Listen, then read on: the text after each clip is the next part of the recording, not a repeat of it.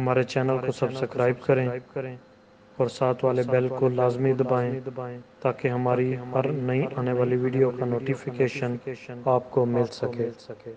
Hello friends, मैं हूं आपका दोस्त कासिम रज़ा। आज हम मशीन प्रिंटिंग की सीरीज़ में पार्ट नंबर 5 को देखेंगे, जिसके अंदर आज हम एक बैनर प्रिंट कर रहे हैं जिसका साइज़ है 2 metre by 20 senti by 6 metre.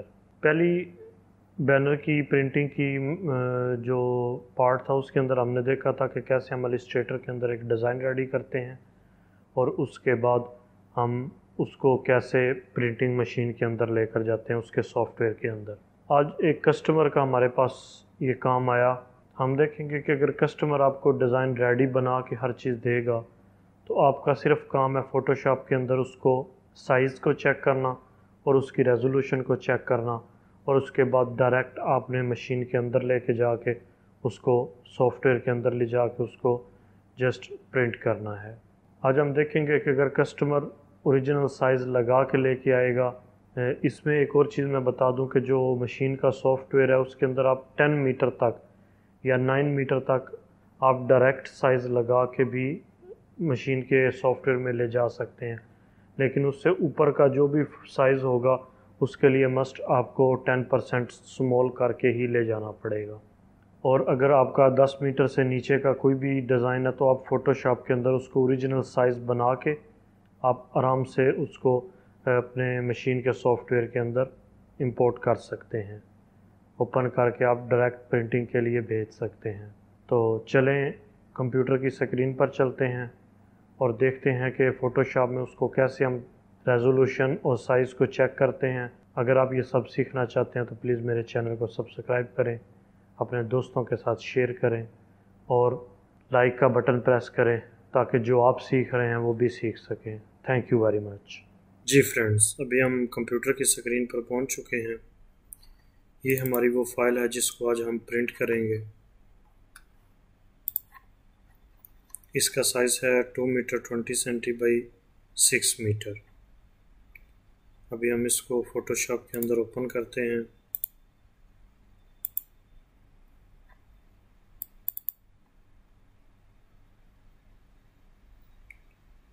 आप सिर्फ सेट प्रेस करेंगे, जूम का बटन और राइट क्लिक करके आपको प्रिंट साइज़ पे क्लिक करना है। ये इसकी प्रिंटिंग के बाद रेजोल्यूशन आपको मिलेगी। लेकिन चूंकि ये बैनर है और हाइट पे लगना है इसलिए इसका इतना इशू नहीं होता, क्योंकि सब लोग जानते हैं कि बैनर जो है वो दूर से जो है वो उसकी प्रिंटिंग अच्छी दिखाई देती है। उसके बाद हम इसका साइज़ चेक करते हैं।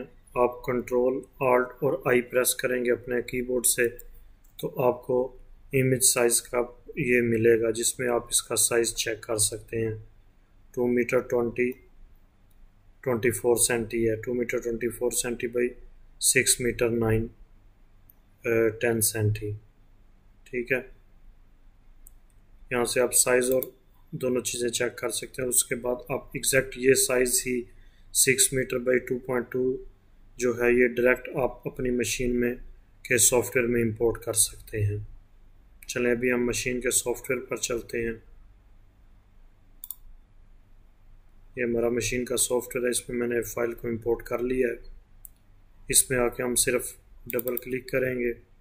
उसके बाद यहाँ से हम अपना साइज़ चेक करेंगे जो कि आप देख रहे हैं 2 metre 24 senti by 6 metre 9.98 senti means 6 metre 10 senti पूरा है।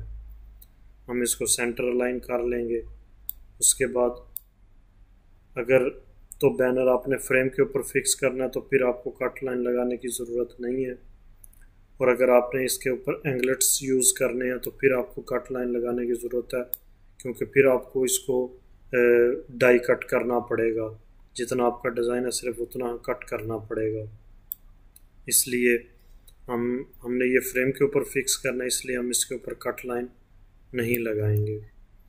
उसके बाद सिंपल आपने इसकी रेजोल्यूशन आपने 6 पास के अंदर प्रिंट करना है। आपने 6 पास दे के उसके बाद आपने डायरेक्ट प्रिंटिंग के ऑप्शन पर चले जाना है और इसको प्रिंट दे देना है। अभी दोस्तों आपने देखा कि हम ओरिजिनल साइज़ ही फ़ोटोशॉप से लेके आए थे, इसलिए हमने इसके जो साइज़ का ऑप्शन है उसके अंदर हमने इसको 10% नहीं बड़ा किया। ये सेम टू सेम अपनी ओरिजिनल जो रेशो है उसी के अंदर ही मौजूद है और ये ओरिजिनल ही साइज़ है।